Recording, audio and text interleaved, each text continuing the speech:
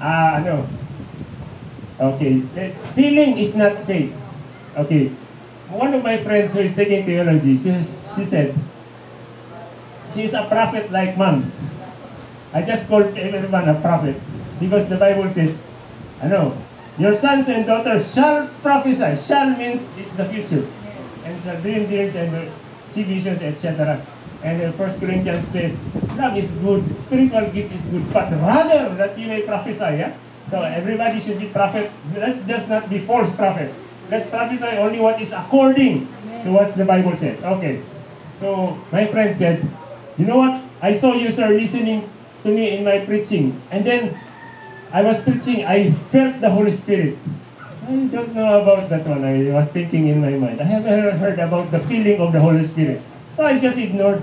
And then I found another pastor. He was saying, you know what? I was praying and I felt the Holy Spirit. Now there are two of them mentioning. So I was wondering. I know that feelings are not reliable. That's why I was not paying attention. And then one time, sila Kuya Johnson said, I know some people are full of the Holy Spirit because they are being used by God. Sila Kuya Johnson, when I'm driver of Kuya Johnson. And there's another pastor who is my best friend, Pastor Paul Frederick. I was driving for him also. And then one time, they are my good friends and they are being used by God. I was so blessed to be their driver and to be their cameraman and so on. One time, they were going to meet. These are two big ministries in Ortigas. I said, I'm so excited because Kuya Johnson team and Pastor Paul team, they are becoming in one room. I'm the happiest person because I really like these ministries. And then I told, Kuya Johnson will be there. You pray for them, Pastor. I told Kuya Johnson, the Pastor Paul will be there. Okay, let's meet. Okay, when they met, and then I introduced them. And then I said, Pastor, this is Kuya Johnson. Hey, I heard about you. Let's pray. When they prayed, hey, like chicken skin, all of my hair stood up. I wonder if my hair also is standing up. All of my hair was standing up, but I kept silent because I know feelings are unreliable. Diba? Feeling, only the Bible is reliable. Feelings are not reliable. So I kept quiet. I was just happy. When I'm going home driving Pastor Paul to Ayas, I said, Pastor, you know what? When you prayed for Kuya Johnson, and then he did not let me finish. He said, the Holy Spirit was there, very strong. I'm not the one who finished the sentence. I just started the sentence. He is the one who finished. And then I visited Kuya Johnson to fix camera and lights.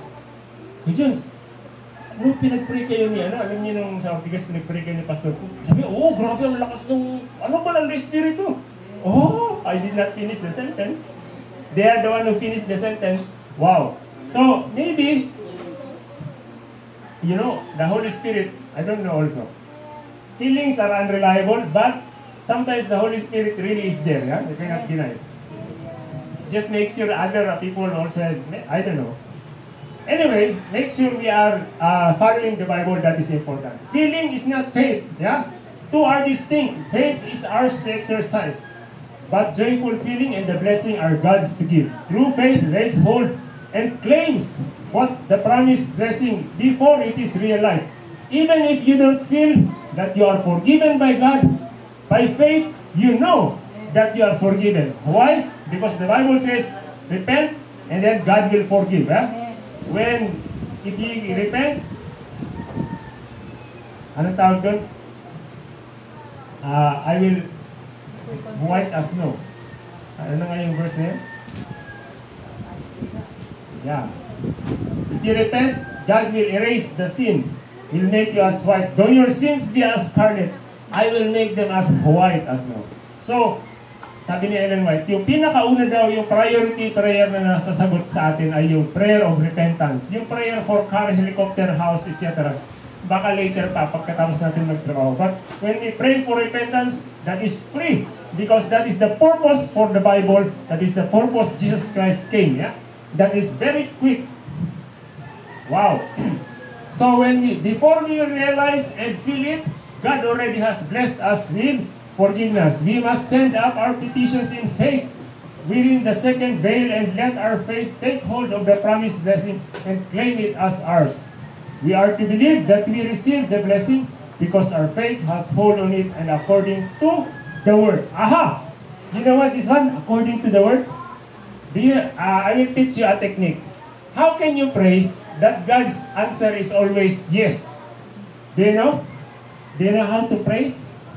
How can you pray so that God's answer will always be yes? Do you want to know? You just ask God how to pray. So if you don't know how to pray, you ask God how to pray, and God will give you ideas what to pray about. Guess what? This is the answer. Of course, that's God's idea. If you ask God's idea, then He will answer yes, yeah? So if you don't know how to pray, you just ask God how to pray, and then God will give us idea what to pray for, and guess what His